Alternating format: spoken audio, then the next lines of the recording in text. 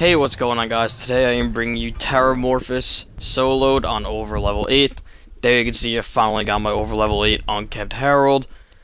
And I got my Rough Rider shield still. And this fight was about a 20-minute fight, and I managed to cut it down to about half. It was a bit ridiculous, obviously very long.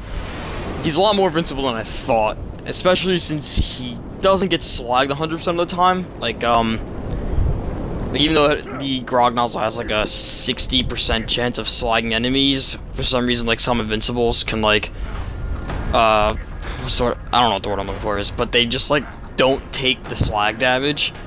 And this is, like, an example. Like, Pyropede, he takes the slag damage easily, but, like, you can see Terramorphous here, he just doesn't take the slag damage a lot of the time, so the fight took a lot longer. If he got slagged a lot easier, like Pyropede, for example, the fight would have been a lot easier. And it probably would have been maybe 12 minutes instead of like 18 or 20 minutes, however long it was. But I managed to cut down a lot of it, and I pretty much showed main highlights of it. And other than that, it's just raw footage, so I'll come back to when a big part happens.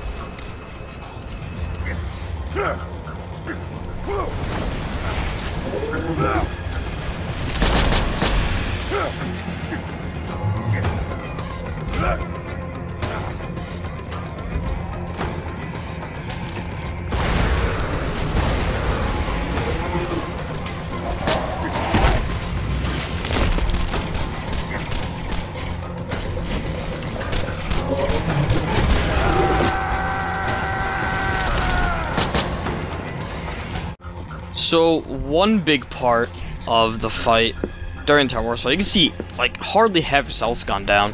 And I skipped a couple of minutes into, this part. And you can see one big part of it was these tentacles. They were just huge cock blocks, just getting in the way and everything. You can see here, there's just a whole bunch spawning in front of me, and all I want to do is damage Terramourphous, but these things are just getting in the way. It's complete bullshit, in my opinion. But it did help, because they would drop ammo and health, so if the grog nozzle wasn't working, I could just go pick up health, and it would be a lot more helpful in that case. But other than that, they were just annoying, and they were just pointless. I don't see the point of them being in there. But, like, look at this. They're just going back and forth, just swinging around, hitting him. It's making it hard to target them to hit, too, because they just swing around. And then they even spawn in front of you, and it's just really annoying. And I really just wish that could be patched, even though the game's 3 years released, so they're not planning on patching. And then Terramourphous goes in front of me, too. It's just ridiculous. Just ridiculous.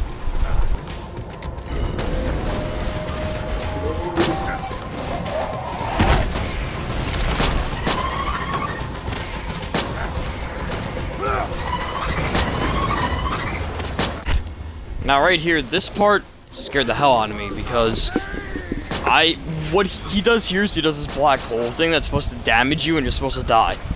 But what he does beforehand is that he will destroy the 2 rocks on the side and then do it, so then you know that he's about to do it. He did not do that. And usually I go behind the rock when this happens, like the little rock that for some reason you're invincible behind, and it wasn't working, so I just constantly shoot him. The good thing is that I am doing a lot of damage, but the bad thing about it is that I was terrified. I almost died. And luckily, because of the grog nozzle, my ass was saved. But like I said, he didn't destroy the rocks that are on the left side and the right side, and he's supposed to do that first, because normally when you do the fight, you hide behind the rocks. Like, that's what was originally the plan, and then people found out about the glitched rock.